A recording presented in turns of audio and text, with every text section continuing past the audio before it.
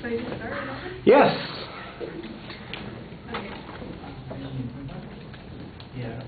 Okay. Euthanasia is the act of death, either painlessly or allowing to die, by withholding extreme medical measures, a person or animal suffering from an incurable disease, especially a painful one, or just a condition.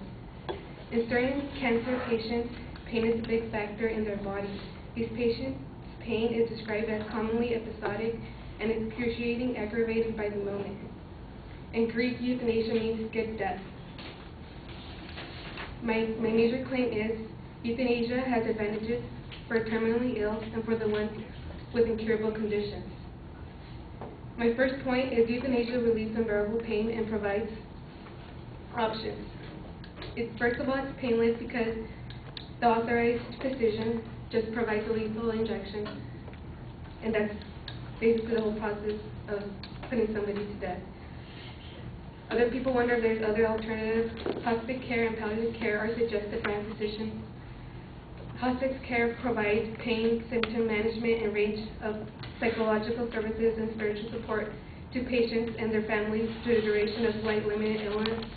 But it doesn't relieve the pain, it just means that they're going to end up dying with pain in the end. Palliative care, the goal of palliative care is to relieve pain, symptoms of stress, or relieve serious illness, but that's not always the case. They just suffer to the end. The other patient's options are told out to them by their physicians. Their rights: they can refuse treatment even if you would die without it, refuse any form of nutrition and hydration, refuse cardiopulmonary resuscitation, ask a doctor to assist in ending his or her life, and requesting terminal sedation.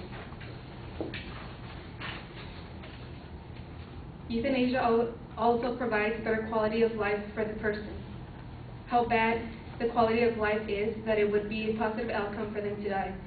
In a study of hospice nurses, it was reported that among patients who had received prescriptions for lethal medications from a physician, the most important reasons cited for wanting assistance with the suicide were desire to control circumstances of death, a desire to die at home, they believed that continuing to live was pointless, and they were ready to die.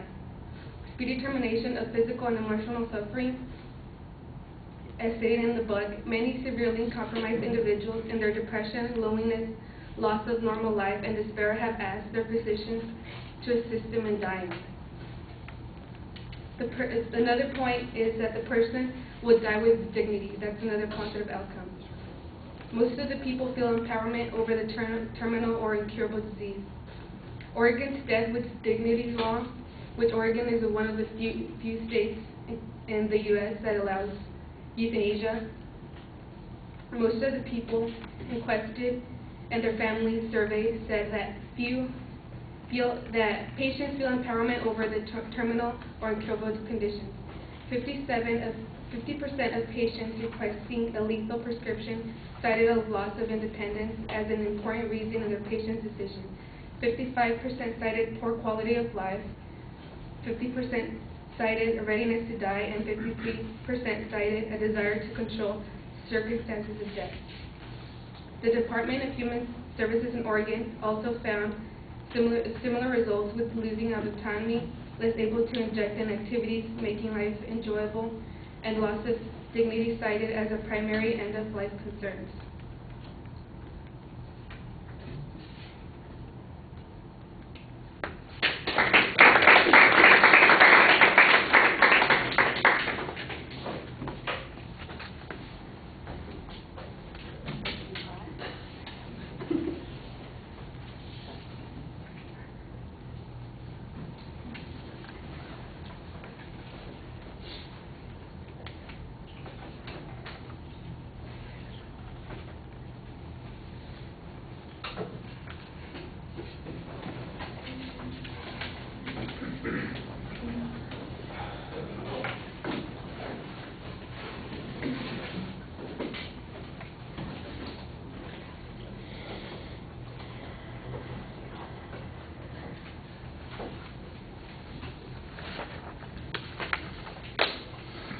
right, Susana's our first experiment in this. Nobody seems to like this very much, but it's something that I think makes a lot more sense. I'm going to make my comments orally for the presentation. I let the camera keep rolling, so they'll be on the video when you watch it later on. Please do so, because you'll hear good things too. Nobody ever remembers the good stuff that I say. All they hear is I'm bagging on them, and I'm not, okay? I thought that you started off pretty well. You had a nice use of the definition for your attention device. You did clearly state what the proposition is, although the second part of the proposition has two sections to it, and the second section is completely unnecessary because it basically repeats what came before it. So you want to get rid of that. You don't really set up what the secondary points are going to be. You want to give us a better roadmap of what the structure of the speech is going to be. But you did do a pretty good job signposting the secondary points as you got to those main issues. I thought on the first point where you're suggesting that the alternatives to euthanasia are not very effective, you outlined what the alternatives are, but you had very conclusionary statements. I didn't hear any evidence about the inability of palliative care to be successful, or what the circumstances were that people live in hospice care, or why they don't have the same benefits that somebody who has access to euthanasia would have in the sense of control and dignity and all those kinds of things. So I think you need better support on that particular point. You made a very clear transition to the second point where you're talking about what the benefits, what the need for euthanasia is, and this is where you had a lot more data and supporting information. You had a good quote about the nurses survey talking about the request from patients. You had good statistical information from Oregon talking about the reasons why they need this. I think you needed to develop that point that says that access to euthanasia has a substantial benefit on whatever life they have left, and make that a key part of the argument, as well as, because that's where most of your evidence really supports.